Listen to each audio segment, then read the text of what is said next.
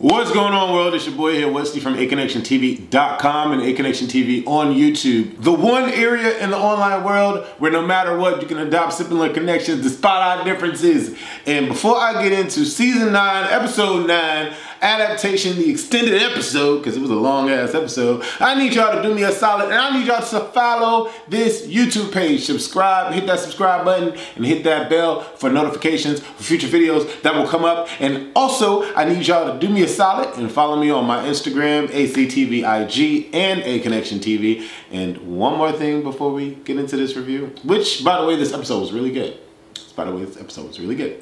I need you to subscribe to adaptationtv.com, the new website that will be the hub for everything in diverse entertainment. We have scripted shows, short films, cartoons, feature films will be coming on, and we're also looking for content creators to put their content on the website as well. So this has been in the making for a long time since I started A-Connection TV, and you guys that are rocking with us so far, I really appreciate you and thank you so much. More exclusive content is coming this week and every week hereafter because we do uploads every week. So definitely check out aconnectiontv.com for more exclusive and prime grade A content. Now on to this particular review. Now Miss Michonne, I love her and I hope nothing ever happens to Denai Guerrero, but you cannot hope and wish and pray for things like that in The Walking Dead because no matter who you care for, they may end up dead. That seems to be like how it works. Even if they are the front runner, they'll end up dead. But she gives us a brief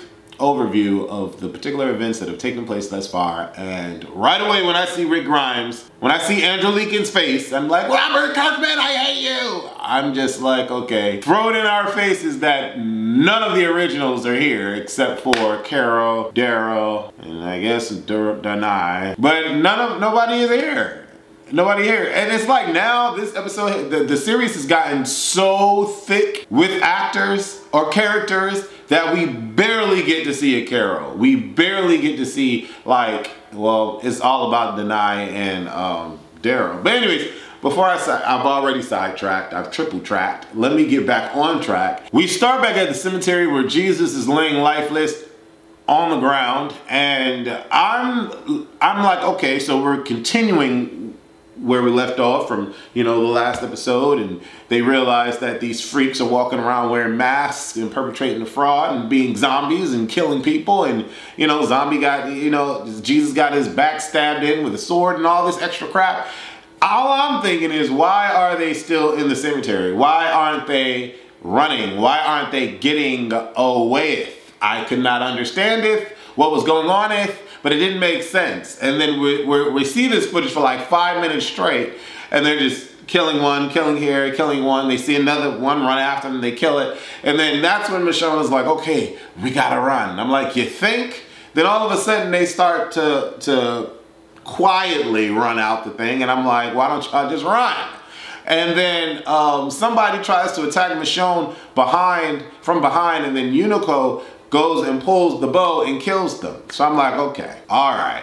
They get out the gate, they close the gate, and then of course you see one of the hands from one of the zombies in the front turns the gate to get open. And I'm like, oh man, like this is some freaknik shit. Like, what is going on? So in the last episode, Gabriel left the door open. At least that's what we believe, right? Gabriel left the damn door open. He was worried about Rosita and worried about some crap. I can't remember. You know, am I the only one, or when Walking Dead comes back, I'm out of sight, out of mind. I forget some of the stuff, or a lot of the stuff that happened. I always forget majority of these people's names, and that's bad because I loved The Walking Dead. There was no show that was better than The Walking Dead. Now, you know, The Walking Dead has some competition. And it's very hard to watch The Walking Dead because I'm always forgetting these people. I'm always forgetting the storyline. There's so many freaking plot holes and all of that. But anyway, from what I remember, Gabriel left the door open, and so Negan's roaming free. There's no security. There's nobody watching guard on the gate. There's nothing happening for Negan to be remotely afraid. He goes to Judith's room, and I'm like, why is he going to Judith's room with a shovel? Like, what is he about to do? Is he about to kill the little girl? And of course, Judith is not there because she's patrolling the other section of Alexandria, or Maybe she sleep in the kitchen. Or I don't know where she went or where she was, but she wasn't in her room. And that was the weirdest thing ever. Like, what is this little girl doing?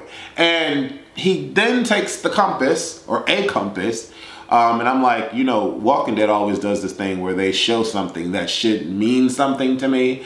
But ever since Rick Grimes died, well, ever since Glenn died, I've kind of like been absent-minded to these little moments that they have in The Walking Dead because I just don't care anymore.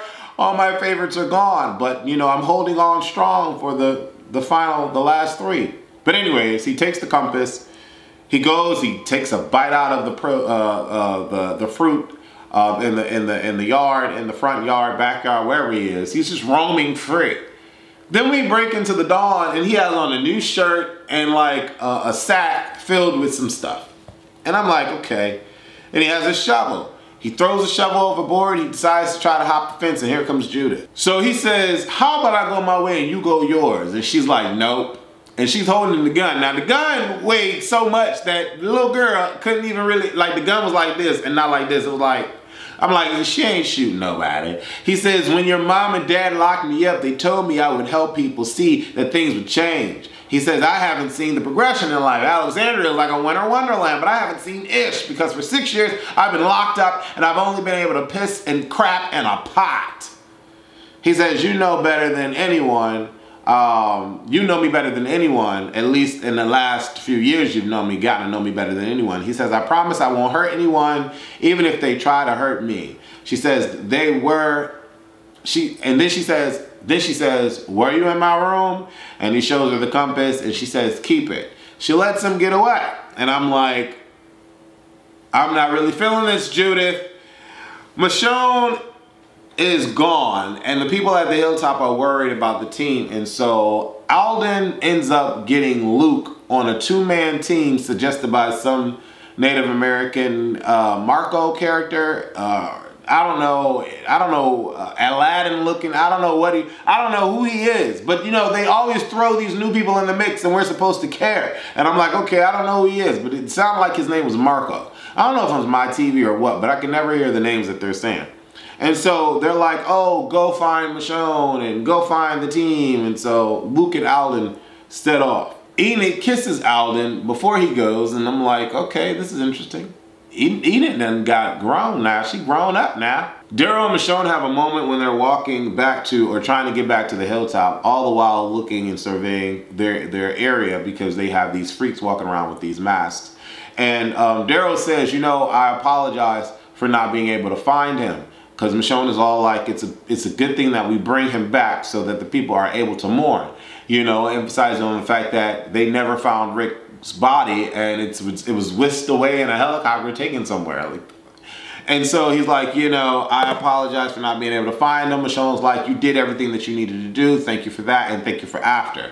I'm like, what happened after? Are we ever going to find out? Please don't tell me Daryl and Michonne had some sort of sexual situation happen. I want to know what happened after. I don't know what she was referencing, but then again, maybe this is a moment that AMC wants me to remember because I'm supposed to still care about The Walking Dead. And they have a lot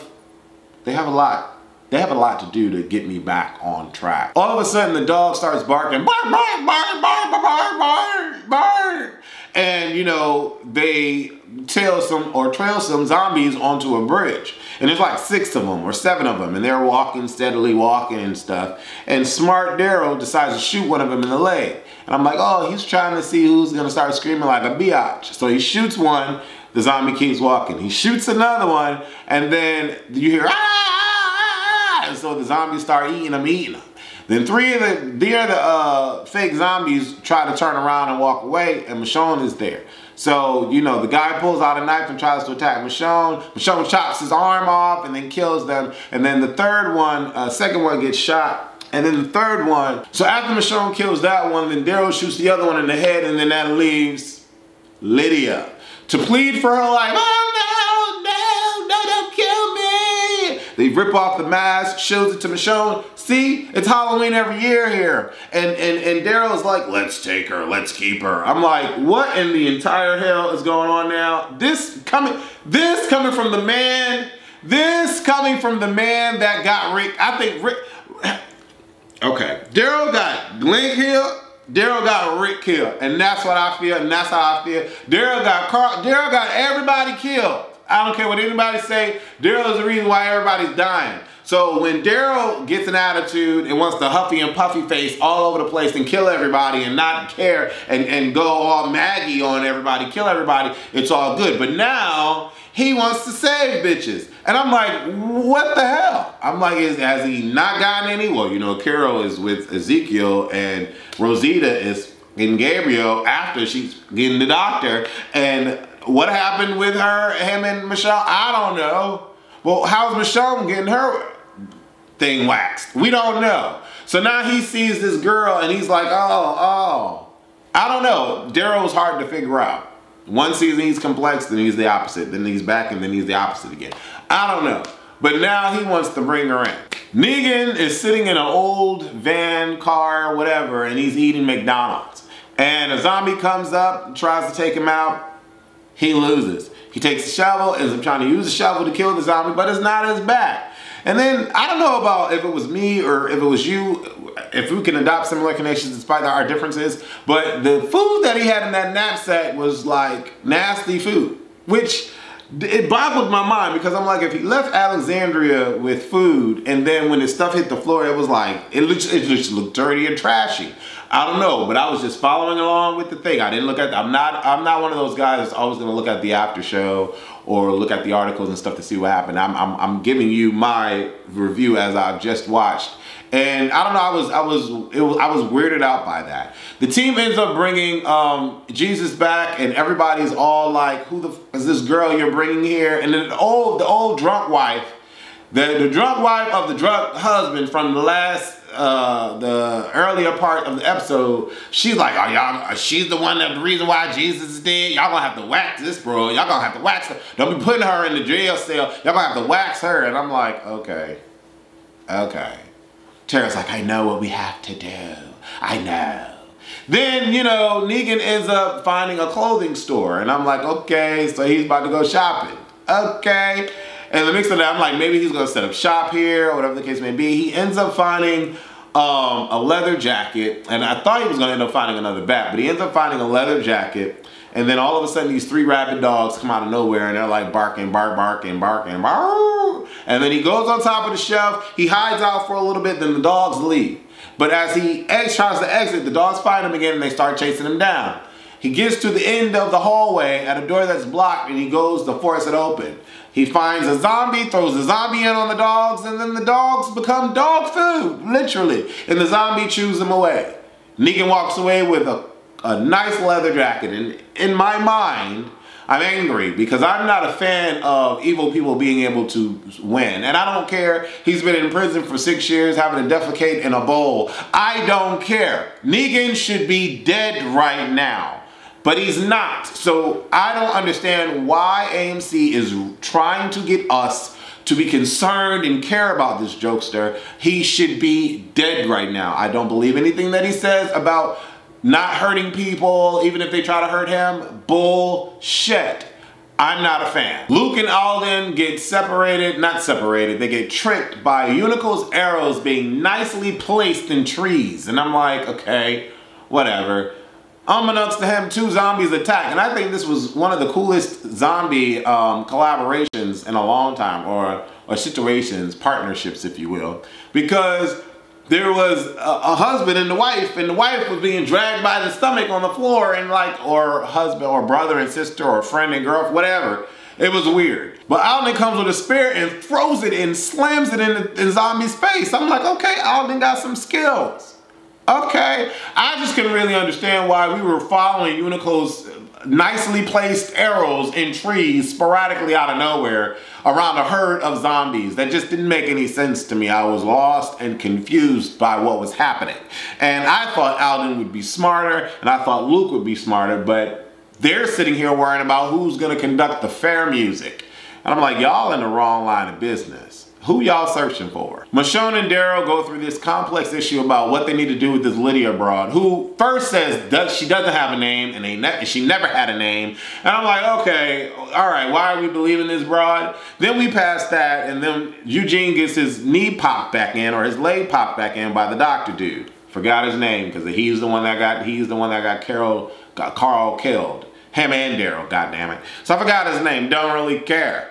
And you know, we skip a little couple seconds. I look away and then I turn back and Eugene's confessing his love to freaking Rosita. And I'm like, is Rosita and Gabriel's relationship hidden? Or what is that what Eugene was doing? Because he was like, I thought I was gonna die and I couldn't imagine not being on this earth with you. And I'm like, what the hell? Eugene and Rosita barf? Like, are you freaking serious? And that's exactly what Rosita did. She barfed, but she barfed because her ass is pregnant. And Gabriel is probably not the father because she slept with the doctor before she slept with Gabriel. That's what I took from that. She said, you know, when we had fun before Gabriel and I got involved, who was she talking about? She wasn't talking about Eugene. I know she ain't sleep with that. I'm just saying. Eugene off here listening to the side and shit, he's crushed, like his soul is like coming out of his body because he hears that Rosita's pregnant and it's not by his penis. Daryl and Henry have a talk and I really can care less about this. Negan makes it back to the sanctuary and I'm just displeased by this whole turn of events. Why do we care that they had hot glue all over the place to symbolize webs? And then I'm just like, what? Like, I heard that bit off the after show. And I'm just like, I don't care about this whole process. He lost his place. I don't care if he cried, host, on The Talking Dead. I don't care about any of this stuff. And so, you know, I'm really not here for this whole moment. He finds furniture, he flips the furniture over, he makes a room, a sectional area for living space or whatever. He breaks into a hidden room that so happens to have a motorcycle and old canned goods with rats pissing on it. And then he finds Big Richie, who turned into a zombie. He goes out and kills the zombies. And I was just hoping that one of them would be the Whisperer, but they weren't. Then he decides to leave the big rich dude alive, but then he goes back out, looks at JG, Judith Grimes on the compass, and goes back out and decides to kill him and says, I'm sorry, this is not me, and kills the zombie or some crap. And I'm just like, I don't care about any of this. Aaron apologized to Michonne before he leaves the hilltop and says that I am so sorry, you were right. Michonne says, I know that I was. Alden and freaking Luke are still following these neatly placed arrows in the trees. And of course, they end up getting got by the Whisperers. We deal with Lydia, who at this point doesn't have a name because she says she doesn't have a name. But, you know, they're burying Jesus. Daryl gets emotional. He goes down the steps and he interrogates Lydia, who at this point doesn't have a name. She's lying out her ass. One point, we're never alone. Next thing she says, we're alone. Then she says, I don't have a team. Then she says, my mom is here. Then she says, my mom's by herself at the cemetery. Then she says, she's by herself, but we're never alone. Like, it was all types of shit. Daryl leaves her alive, but at first I was pissed, but then I saw what the hell they were doing. I saw it. Henry and Daryl planned it. And Henry made it seem like he was worried about her. Keep her alive! Keep her alive! And Daryl walks out and then Lydia's like, thank you, baby. Thank you. Henry's like, oh, no problem, vagina. I got your back. I'm Henry. What's your name? Lydia's like, I'm Lydia. I really have a name, but I didn't want to tell him because he's crazy. But unbeknownst to her, Daryl was listening to the whole entire thing. I like when Daryl is smart. I do. I like when he is smart. Negan rides on the road and gets shot up by Judith. How is Judith all over the freaking place? And you know what's so crazy to me? Every time I watch this show, it's like one moment they're in the town, then the next moment it seems, which would appear to be like miles and miles away. So I'm lost. I was lost by this whole conversation, and this is where I need you guys to help me out, because this is what I gathered as I just got finished watching The Walking Dead Season 9, Episode 9. Okay? Did Negan say that he was going back to Alexandria, or did he say that he was not going back to Alexandria? I was so lost in this moment, because why are we trusting him, and why is Enid not killing him and not following through with her word? I'm lost. I don't get it. So I need y'all to help me out with that. Let me know what you think happened or what was going on, and I'm sure you guys do know. But outside of that, what did y'all think about this episode? Did y'all like this episode? This episode was cool. It has some good moments, but I feel like there is entirely way too many people to be concerned about, or at least that they're trying to get us to be concerned about when I'm watching every episode of The Walking Dead right now. It's just a lot going on.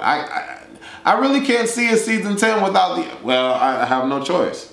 But let me know what you guys think about my review. Leave your comments below about the episode. What do you think is happening? Do you think Lydia can be trusted? I don't think she can. Do you think Henry's gonna fall for Lydia? Probably. And what do you think Michonne and Daryl were talking about when she said it even after?